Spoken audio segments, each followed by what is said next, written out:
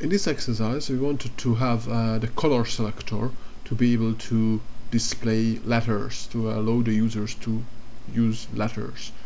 This is the script, and let's see how we can use it. So I run it, Perl color selector. I just run it, and it gives me an error message that it can't find the examples color.txt. Now let's look at the code. So it has a hard-coded pass $filename to where the color map is, and it's supposed to be in the example subdirectory, probably because I was using it in a separate, different place, and there it was in the example subdirectory. But here we don't have it there in the example subdirectory. Here we have the color map right in the same directory where the script is. So we need to change that. We can change the hard-coded version, but the script actually allows us to provide a -- file name and then provide the name of the file, and that would replace the default. So let's see if that works. So I can run the script and provide -- file name and then the name of this file, color map. And indeed this worked. So you can see that it provides a menu with just letters on the left hand side and then the colors. So now I can pick, let's say, G, and it will correctly select green.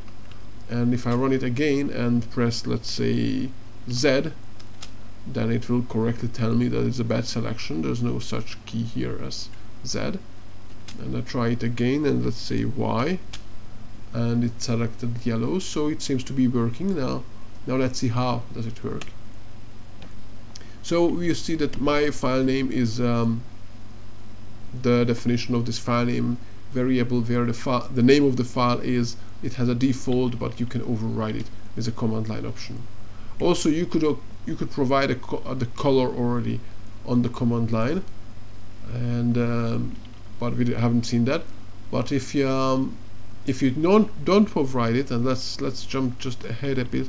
If there was no color, then you would go in and provide the menu.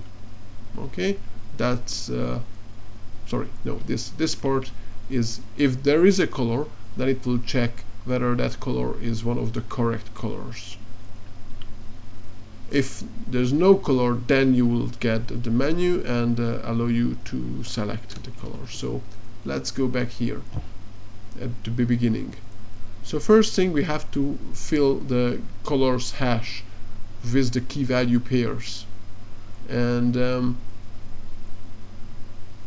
we have the file name here. We open, get the file handler in $fh, or die as usual. So if we couldn't open the file, that's what happened at the beginning. It would throw an exception here, and we won't continue. Then we read in the file line by line. Let's say actually color map. This is how the file looks like, right? So it has the name of the color and the selected letter. So we jump off the end, and then split the line according to space, and then we have the color name and the letter in this. So now we have to create a hash with the individual keys. What we see here is an extra check. So before, this is how you assign. So you take the colors hash, and as the letter, use the letter as the key and the color name as the value. So we have a mapping from letter to name, which is good. But what happens if the user by mistake provided two colors with the same letter? So that's what we are checking here. We check if we already have that letter in colors. So we check if that is, we don't check if it's defined or exists, though that would be maybe the more correct way, but we assume that none of the colors is called something which can be false. So if there is a color which the digit 0 as the name, this would wouldn't work correctly. But all the normal colors are just real strings that have true value in Perl. So if the color is there already, if that letter is already used in the colors hash, then we print out a warning. It could have been a die to print out, to throw an exception, but in this case we just set a warning, and then we disregarded that second or further uses of the same letter. And here's the warning. So if we have multiple letters, then using the same for different colors, if they have the same letter for several colors, we'll get a warning here. So that's one thing. The other thing here is, if the user provided a color, then we are checking whether it's a valid color. So we go over the values of the color. We haven't seen that earlier. The values function can fetch old values from a hash. We are not really interested in the keys here. So $C is always one of the colors from the colors hash, and then we check whether that's the same color. If it is, then we assign true to this some true value to the valid color variable, which was set to nothing, to undef at the beginning, and we go to the next iteration. Actually, this next is really not necessarily here. We just go over the keys. Then, once we went over all the keys, we can check if none of them was valid. So if any of them was valid, then it would be true, but if none of them was valid, then the valid color is still undef.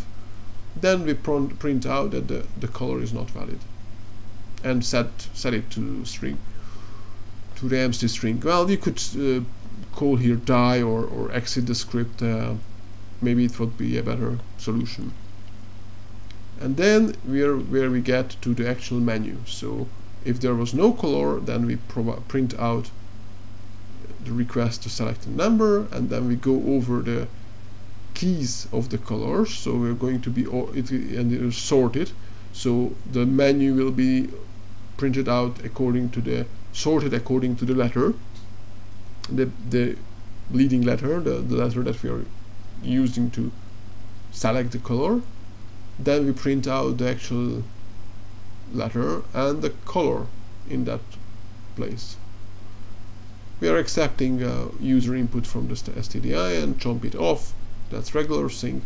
And then we check whether that letter in the colors hash, if it provides a true value. Again, we could check whether it exists, but in our case that doesn't really matter, as the end result is the same.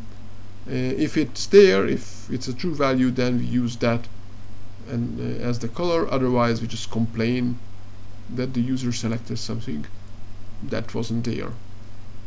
So that's it, and then you have the $color variable. So let's just see what happens in the couple of other cases. So we provide, what if we provide color and we provide blue? Well, boo, I had a typo, so it disregarded that, or actually it complained about it and then showed me the menu. So now let's select the B, and that's blue. But if I really type in blue, then it's just accepted and doesn't show the menu. So that was one thing. And the other thing was what happens if we have, let's say, white, and it also uses B for whatever reason, and then we run the script again, and we get the B appears to be allocated to both blue and white. So that's a really nice error message. But then it goes on and accepts the blue in this case, because this was just a warning.